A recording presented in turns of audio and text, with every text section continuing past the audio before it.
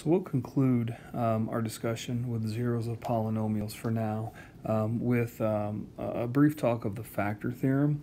I've said many times in these past videos that when you set something equal to 0 and you solve it for x, you always want to try just to factor in its easiest form. But as you saw in the last example that you worked, even when you use synthetic division, that's just a fancy way of being able to factor something. So to transition into the factor theorem, I want to start by looking at this simple example here. And if I tell you to find all real and imaginary zeros, we would go ahead and set it equal to 0. And in this case, being quadratic, we certainly wouldn't use synthetic division. We'll go ahead, and this actually factors into x plus 2 and x minus 1.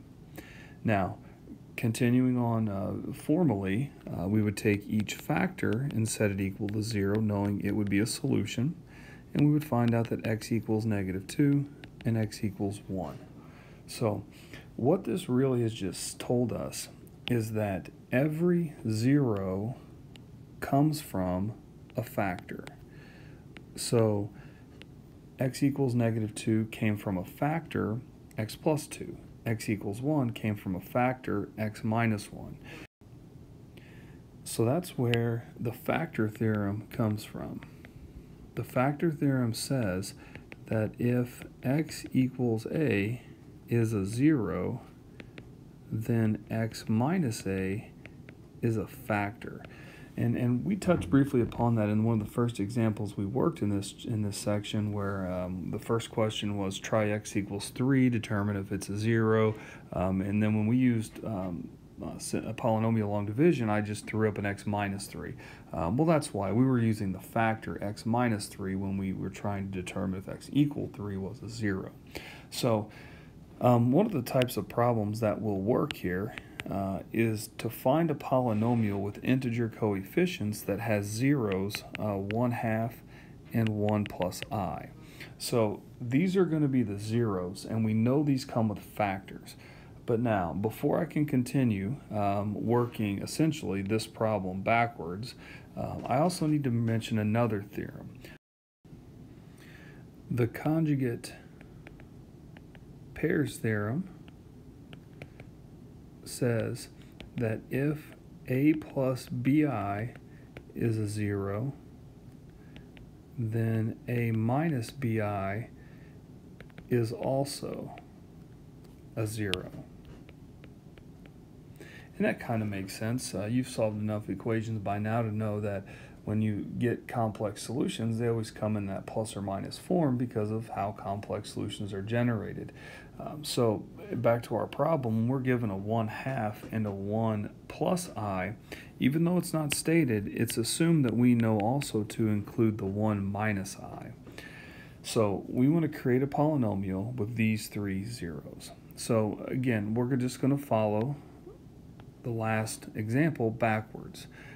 I'm going to have x equals 1/2 as a 0, x equals 1 plus I, and x equals 1 minus I as a 0. So now we'll move everything over so that each is set equal to 0. A little bit of foreshadowing here. The instructions do say integer coefficients, so while I could say x minus 1/2 equals 0, knowing where we're going here in a few minutes, it makes more sense to actually say 2x minus 1 equals 0, which will give us the integer coefficients we're looking for. The other ones say that x minus 1 minus I equals 0 and x minus 1 plus I equals 0. Now we'll take these and multiply. The 2x minus 1, the x minus 1 minus I, and the x minus 1 plus I. Still set equal to 0. Now, when we multiply this out, it looks a lot worse than it is. Now, I'm actually going to group like this so that when I look at these two factors, these are actually conjugates of one another.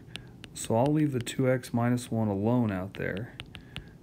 And when I multiply the two underlined factors, I get an x minus 1 squared, and then the outer and the inner will zero out because they're conjugates, and then I'll have a minus I squared there at the end. So it cleans up quite nicely. We have an x squared minus 2x plus 1, and then the minus I squared. Well, I squared we know equals negative 1, so that would just be another plus 1 that sits over there. So let me clean it up just a little bit here. That'll be a plus 2. And at which point now we're ready just to take the binomial times the trinomial. And I am running out of room here a little bit, so assuming you can multiply a binomial with a trinomial, our final answer should be 2x cubed minus 5x squared plus 6x minus 2. And so that would be the polynomial that has roots 1/2, 1 plus I, and because of the conjugate pairs theorem, 1 minus I. And we'll go even back a little further. Remember, the nth root theorem says that a degree 3 polynomial should have 3 solutions, and that's exactly what we have.